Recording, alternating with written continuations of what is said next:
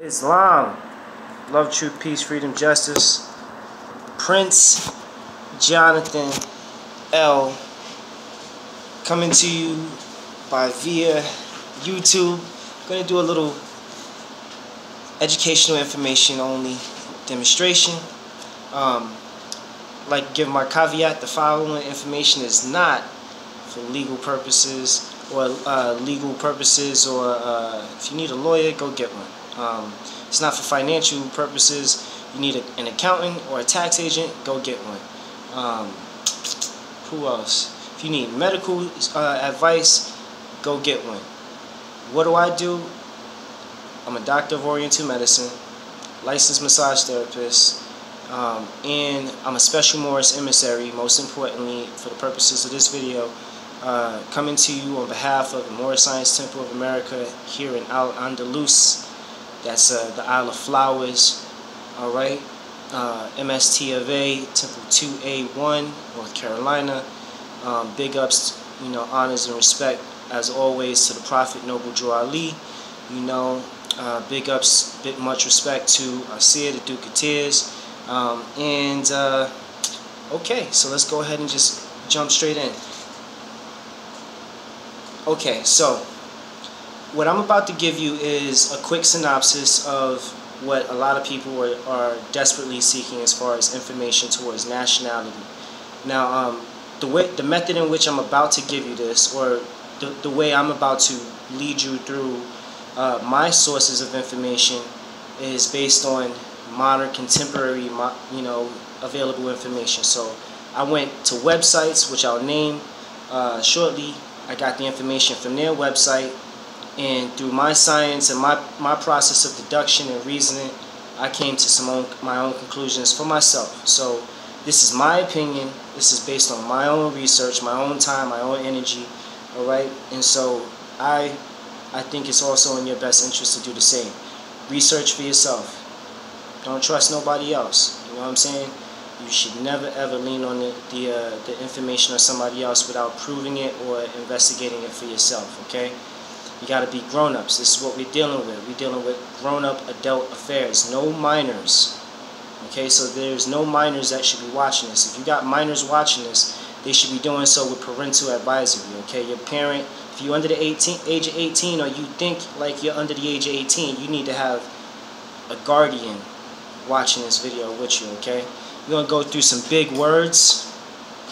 Alright? So I also suggest you go get yourself a copy or a 4th edition or older of the Black's Law Dictionary, of Bouvier's Law Dictionary, Merriam-Webster's Dictionary, a thesaurus or two, English dictionary, okay? Because and also you want to, you got Google. If you're watching this on your phone, just Google this information.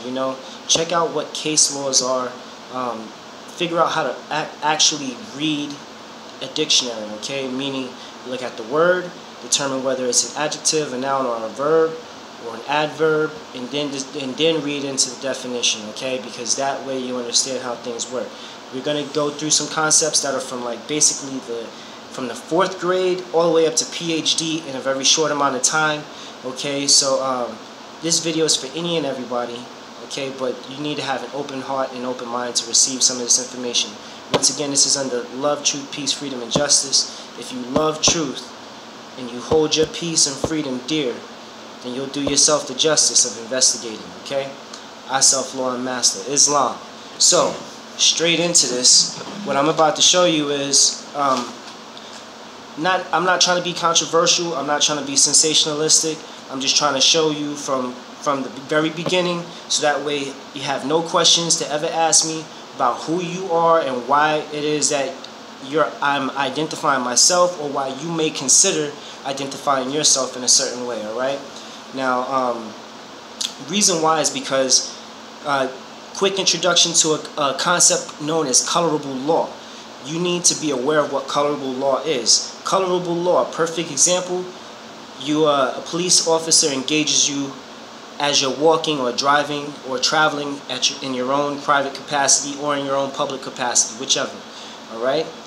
And if he is let's say putting a radio call in for backup, he's going to register you based on what he can physically or visually observe. Now, keep that concept in mind. What he can visually and physically determine as what how to identify you. In some instances, for the purposes of colorable law, black male, approximately 5 foot 8 inches. You know. Now, just on that alone, that description could be anybody. Okay? Now that is a conspiracy. You're going to need to look into what a conspiracy in deprivation of your rights is. That's Title 18 USC. Okay? That's another little a little jewel for you to look into. So if you're in any kind of criminal interaction, meaning where they suspect you, right, of committing some form of crime, they are identifying you based on what they can physically determine. So let's get into why you need to not be considered black. For one, I'm not going to go in on some super hard moral science stuff with like, oh, black means death, and we're talking about civilita mortuus and everything like that. If you're not familiar with those things, I strongly encourage you to look into them. However, black is a description of someone that comes secondary or is impure or an offspring of something that was previously there that basically got dirty. Okay? So if you are secondary, or if you are not aboriginal or original or indigenous to any land, you are not of that landmass. Basically, you're not a nation. You're not of that nation. All right? You're not a national of that nation. You follow how this goes. So, if you are black, that is a concept that is given to, you look at 1865, where these things kind of came into play, which moves into 1871, the Christian slavery codes, all right? Negro, black, colored, these are all terms given to identify slaves, not freed men, okay? Not freed white men, not free white men, okay? Not free pure men, okay? So here it is that, once again, we're dealing with a concept of purity. Purity being identified in the color of white, okay? So if you were to identify yourself as an indigenous or an original or aboriginal being to any landmass, you are white or pure or of the land or lord of the land, excuse me, all right? So that's how that whole thing goes. So I'm not going to go all deep into that. Look into it for yourself. That's what this is about. Study, study, study. And when you ask me what to study more, I will tell you to study yourself. Prophet, Noble Drew Ali. Let's look into their forms, the Social Security Administration form. I'm going to read some information from off of their information, okay? And this is going to help out certain instances or certain individuals who are looking to basically try to nationalize because they're interested in some free stuff.